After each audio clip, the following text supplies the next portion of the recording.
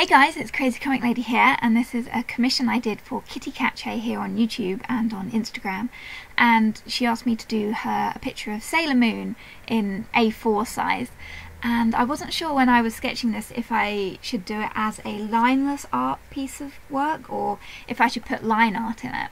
And Kitty Catche basically said I could do whatever I wanted, so I decided that I would do it as a lineless art piece, as that's what I've been experimenting with most recently. And when I do the line art pieces, I worry about like it not popping out of the page, so I go in with very dark purples, and I actually started with BV04, and I think that was actually too dark. I think I should stop worrying about it being like not popping out and do a lighter shade next time, because I don't think it really needs a BV04. But when I do lineless art, an awful lot of colours go into the skin, so I think it also had BV00, BV00, BV triple O, BV quadruple O, E04, E50, E51, E02, E triple O, E quadruple O, and then it had R20 and RV02 for like the blushy bits. And yeah, so a lot of colours end up like going into the skin, because I'm like, how do I make stuff like look defined and pop out? So I end up like going mad with different colours, and I am so disappointed with how the nose came out. Noses have always been one of like my major weaknesses anyway, and I guess doing these kind of lineless art pieces, you kind of need to put in like lots of colours to try and make the noses pop out, and it looks fat and like blobby, and that kind of really annoyed me. And later on in the video you'll see that I went back and I tried to like add to it, and that was like a couple days later, and I wish I hadn't done that because I think I made it worse. But I think the eyes came out a lot better, because with my previous pieces I've been like struggling with the eyes on lineless art pieces, so I took like a lot of care with this one to try and get those eyes to look okay. So this time when I was tracing it onto the marker paper, I used Canson Bristol board for my art pieces. Anyway, when I was tracing it onto it, after I'd traced it, I went over the eyes with a black Prismacolor pencil, just so that I could kind of see more where the eyes were, so I could be careful not to like screw up and to keep with like the outline of the eyes.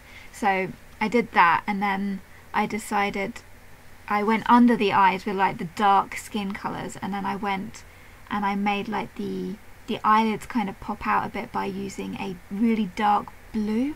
I'm not entirely sure what I used. I think it was probably, I want to say it was either B39 or B26, possibly, at a guess. And so I went over carefully with the blue, and then I added in eyelashes with the blue as well. And they also, when you do that, they look kind of clumpy, because it's very difficult to get very fine lines with using a marker. So then I went back in with a multi-liner to pick out like bits of the eyelashes. And then I added like little white dots all around like the eyelashes and everything to make her eyes look kind of sparkly. And then I added lots of like little white dashes and everything like into the iris and the pupil and everything to try and make like the eyes trying to make the eyes like the focal point. And that was like the one thing I was trying to take the most care of. It's like, I want this picture to have decent eyes, although if you look really carefully they are slightly wonky. And I did notice that with the sketch, but I didn't fix it, because I was kind of like, it doesn't look that bad. And then when I coloured it, it kind of looks worse, and I was trying to fix that nose. But the more I was trying to fix it, the darker it was getting, and the more kind of, I don't know, it was bugging me so much. Later on, like off camera, because I did this over like 3 or 4 different days to try and finish this picture, because it was taking me so long as well. Lineless art, even though you don't have the inking time, you end up with a lot more colouring time, because of trying to like make sure like the edges are you have to be very careful when you're colouring it to make sure nothing bleeds over, otherwise you're going to have a pain when you're colouring stuff. And it was better to like start on like the bottom layer first and kind of build your way up. So start with the skin and then make sure like the top layer stuff gets done last, like the staff, her pink moon staff stick rod, moon rod, is that right? I'm showing my lack of Sailor Moon knowledge now, but yeah, Kitty Catche asked me to do this rod in the picture. She wanted it in the picture, so yeah, I had to look up references for that. But yeah, I was doing it over several days, and off camera I changed the mouth a little bit. I like added to it and made it slightly more to it on the right hand side, so that I was wondering if maybe it was like the mouth was making it look like it was making the nose look like it was like wrong more, perhaps. When I was doing like the blue of her top, I started with purples, because I wasn't sure like where the highlights and the darker shading bit should go, so I kind of mapped it out with the purple first when I was doing the blue of her shirt, which I could have like saved myself time and not bothered, because it was kind of obvious where shadows went anyway. But I did, after I'd coloured it all blue, I went back over it with purple anyway to try and add, I don't know, more tones. And when I was doing like the white bits, the white of her shirt, which I always start, when I colour whites I always start with purple anyway, because if you start with just grey it always looks like really flat. So I always do like grey shading with purples anyway. And I didn't do it, but I meant to put pink in it as well, to like, because I was always thinking I would do like a pink pastel background, so I was planning on putting pink in her like shirt so that it would like reflect the background a bit, but I didn't end up doing that in the end. But yeah, this picture ended up just taking so long in the end anyway. But when I was doing like the gold staff rod stick thing, I was really struggling to get it to look gold, like the gold bits. Like the pink I think turned out alright, but the gold I was just struggling with, like what's a good gold, like what colour should I use for gold? And that was really hard. And then like after I'd half finished, I was like, I should have started with purple. Purple would have been a good colour to have like built on, just as the shading and then the tones and the gold reflectingness. I should have started with purple, but I didn't. But never mind. I was putting like so many layers trying to get the colours in that staff thing right, that my marker was going really weird. I was using Y28, which is kind of my default dark goldy blonde colour that I use for everything, but it was like going really weird, and I don't know if that's just because I put too many layers down or because the marker's actually going weird, because I've been having trouble with, and I don't know if anyone else has been having this trouble, but the 25th Copic anniversary set that came out, I don't know, a few years ago, I've been having so many problems with that set, as in the nibs are actually disintegrating. Mostly it's those fine bullet point nibs, but they've disintegrated. They're gooey, they're sticky, and they're like breaking off as well. It's like, it's so weird. And it's also happening on some of my brush nibs as well in that set, which I can replace the brush nibs. That was easy, because it's easy to get hold of them in this country, but it's like almost impossible to get a hold of the bullet nibs in the UK. I'd have to import them, and then it's really expensive and it's not worth it.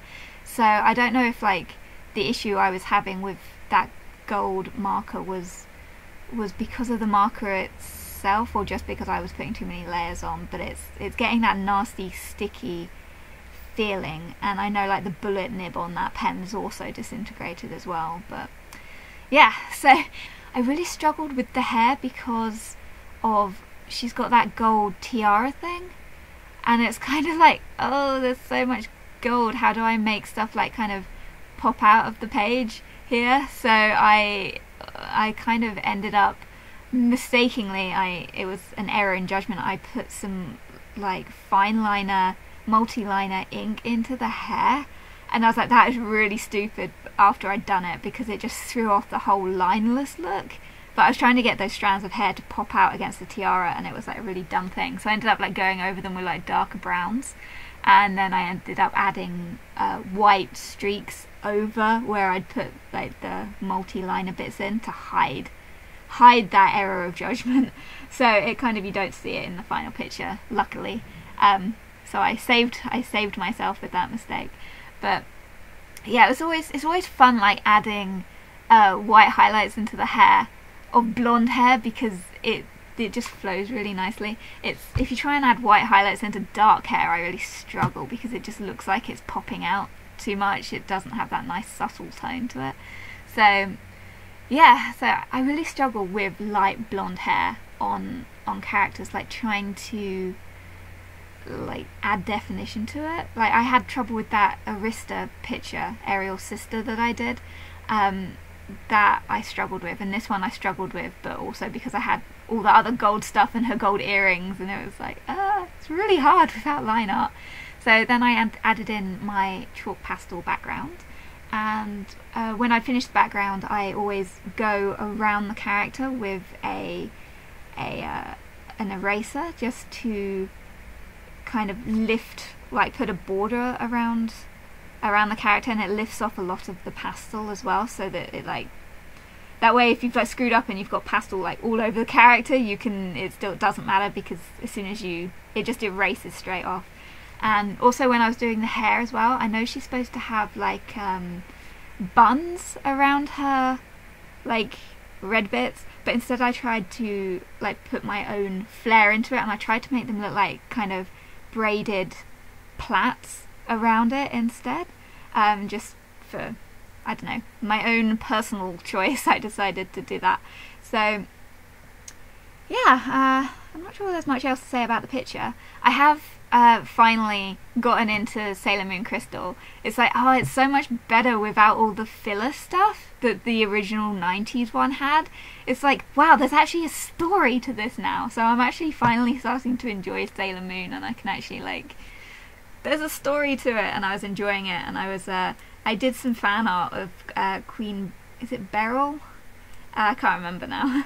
But yeah, I did some fan art of her that I might finish at some point. Do some more Sailor Moon fan art, since I'm getting into it now. But I really, I was starting to really enjoy it, because each episode it was kind of making me want to watch the next one, and that hasn't happened to me for a long time. I haven't had an anime that's like made me want to watch the next episode and then the next one and then the next one before. So I'm enjoying it. It was fun. So anyway, has anyone noticed the error in the picture yet? And I didn't actually notice it till I was like nearly finished, but the little moon crescent thing on her necklace is round the wrong way. It's supposed to be like up the other way, and that kind of annoys me, but never mind. I'm surprised that no one on Instagram actually like picked up on that and told me about it. But anyway, I hope you enjoyed your picture, Kitty Cache, and thanks for watching everyone. I hope you enjoyed the video, and I'll see you guys all soon. Bye!